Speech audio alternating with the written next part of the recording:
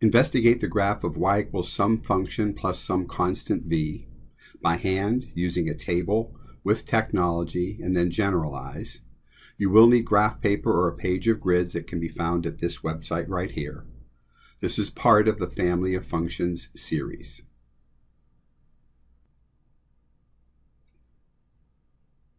We will start our investigation with the squaring function y equals x squared.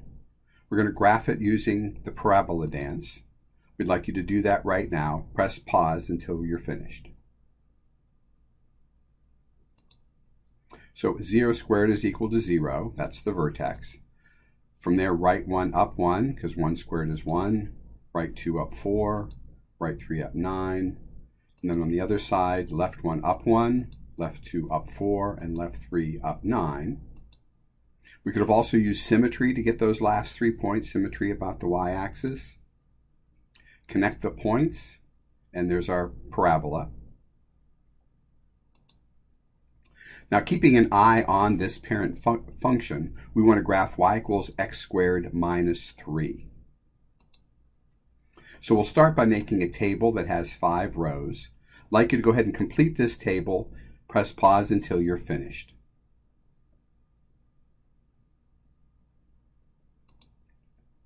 So putting in the values for the table, and you can see how I got them here. Press pause if you need to see how those values were arrived at. Go ahead and plot those points. Press pause when you're finished. So those are those 5 points right there. And then we'll go ahead and connect the points.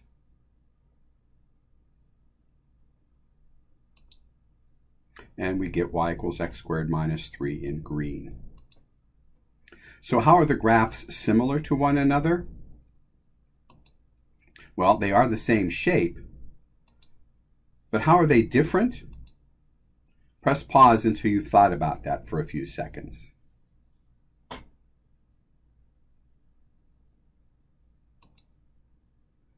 Well, you'll notice that from blue to green, it's down 3. Blue to green from that point, down 3. And from that point, down 3. And from that point, down 3. I'd also like you to compare and contrast using tables. So I'm going to move this table over to the right, and we're going to look at the y equals x squared table here in blue. So those are the values for the normal parabola. This is the one for the one we just graphed. So I'd like you to compare and contrast using tables. Press pause when you're finished, until you're finished.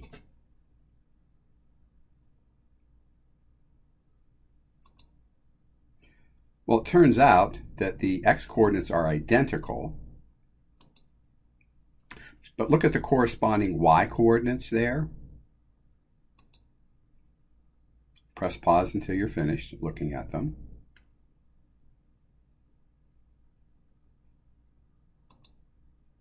So from 4 to 1 is minus 3, and hey, look at that.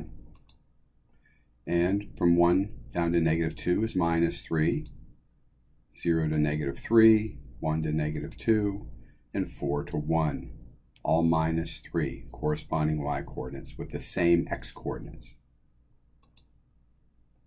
So all the coordinates, all the y-coordinates are down 3.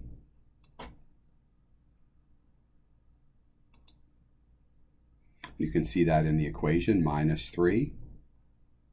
So the phrasing we use is, we say that the graph of y equals x squared minus 3 in green has a vertical shift down 3 from its parent function y equals x squared, which is in blue. You can see it in the graph that it's down 3. You can see it in the table. All the y-coordinates are down 3. And you can see it in the equation, the minus 3, down 3.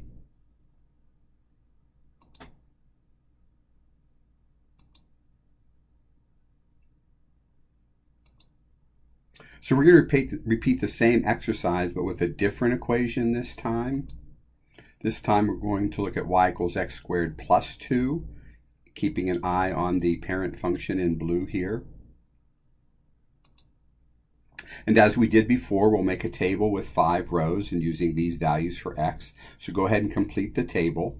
Press pause until you're finished.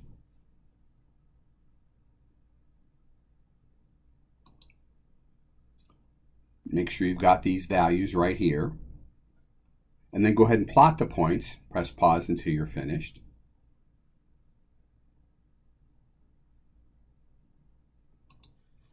And so those are the 5 points plotted right here. Connect the points. Press pause until you're finished.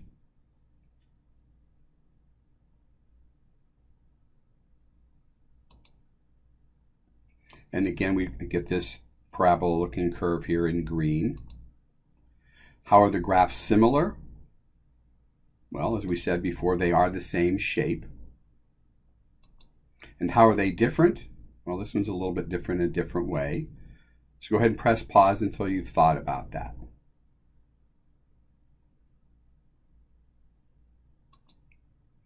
Well, you can see from this point from blue to green, it's up 2. From blue to green up to here and up 2 from here. We'd also like to compare and contrast using tables as we did before. So I'm going to move this table over to the right and look at y equals x squared right here. And this is what the normal y equals x squared table looks like. Press pause when you're finished comparing and contrasting these 2 tables.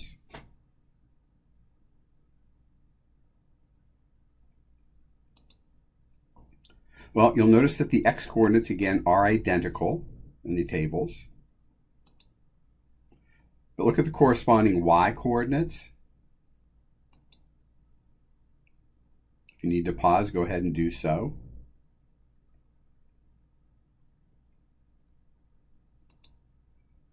But you'll notice from 4 to 6 is plus 2, from 1 to 3 is plus 2, from blue to green is plus 2 right across the whole, each one in each table, each part of the table. And notice where that plus 2 also is in the equation. All the y-coordinates are up 2. And again, the phrase we're going to be using is, we say that the graph of y equals x squared plus 2 has a vertical shift up 2 from its parent function y equals x squared.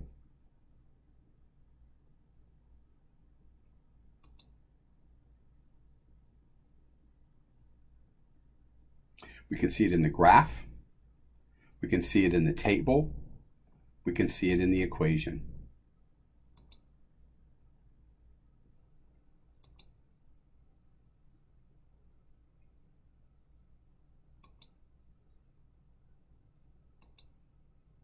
So let's go ahead and generalize what we've just learned here.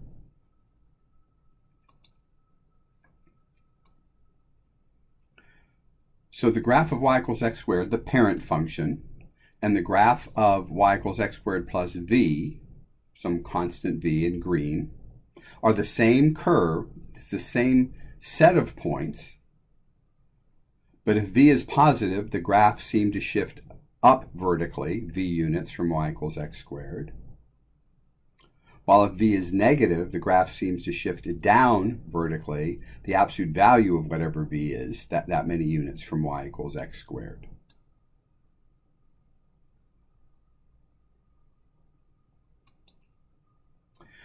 Now the question is, does this vertical shift hold true for other functions besides y equals x squared? And so we're going to investigate that using TI-Nspire technology. Here we have the graph of y equals x squared in a dashed blue and y equals x squared plus some constant in green. This is a slider that controls the value of v. I can increase or decrease it. Also notice the table values in blue here for the parent function and here for the one that's v has been added. Notice that this plus v is outside the squaring function. It's outside. So let's go ahead and notice that the coordinates are exactly the same.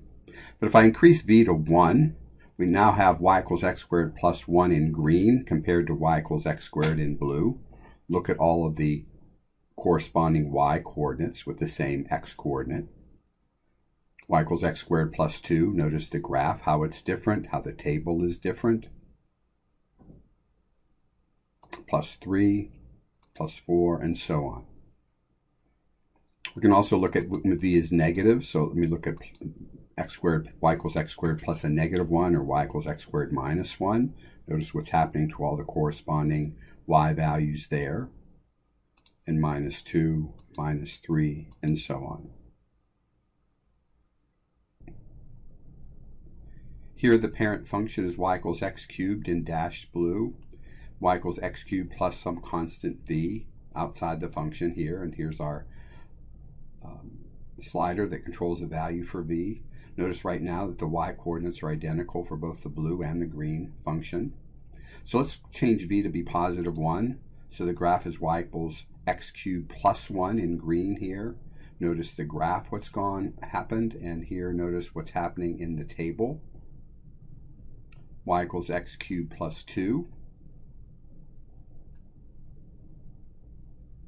Y equals x cubed plus 3. And let's go ahead and make v negative, see what happens there. Y equals x cubed minus 1. Notice again the values in the table, what the graph looks like. Y equals x cubed minus 2, and so on.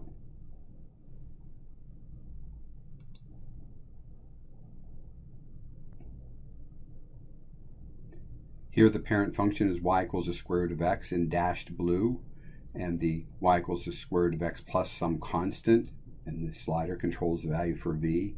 Notice right now again the coordinates are identical. So I'll go look at y equals the square root of x plus 1. Notice what's happened to the curve, what's happened in the y coordinates. Y equals the square root of x plus 2. Look at the graph, look at the table. Y equals the square root of x plus 3, plus 4. And then looking at values for v being negative, y equals the square root of x minus 1. Notice where the green graph is compared to the parent function.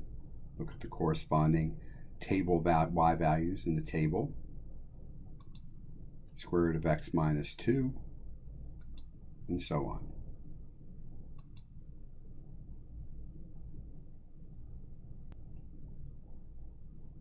Here we're going to let y equals f1 of x be this blue dashed generic function, a piecewise function if you will, and then y equals f1 of x plus a constant being controlled by this slider here. Notice again sometimes the values are undefined because of it's only a limited domain. So let's increase v to be 1, and the green graph is y equals this function plus 1 unit, and notice what's happening to the corresponding y coordinates, and look at the graph.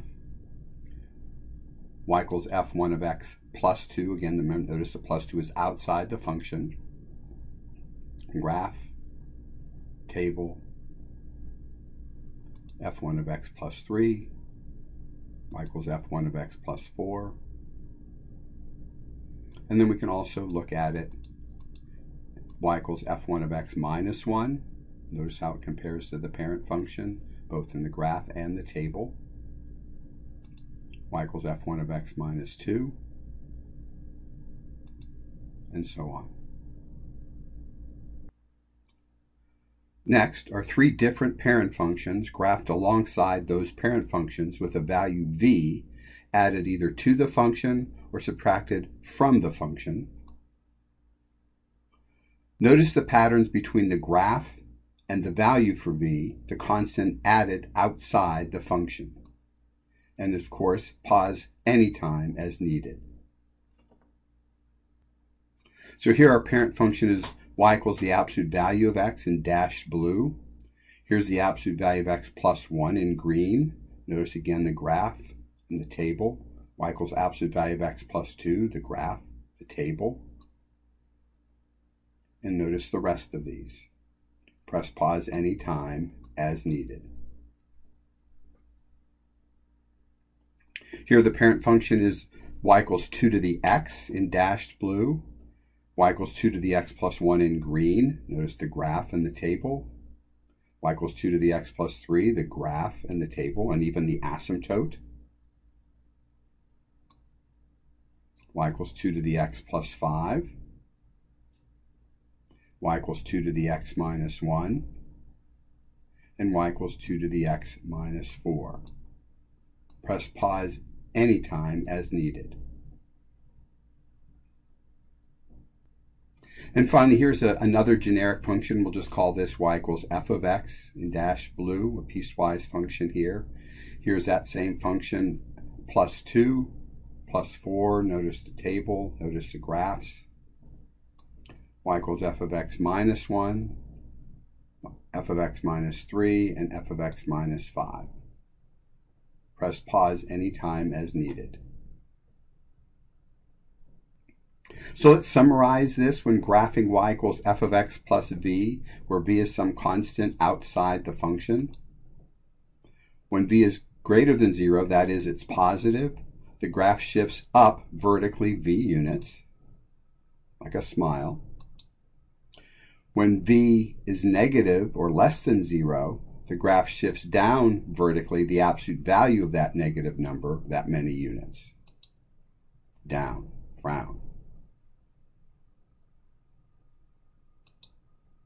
Now you try one just to see if you picked up on this. Graph y equals the square root of x plus 3 for the practice. Press pause to do this and then resume when you're finished to check your answer. And here's your answer. It's the square root function shifted up 1, 2, 3 units, every single point.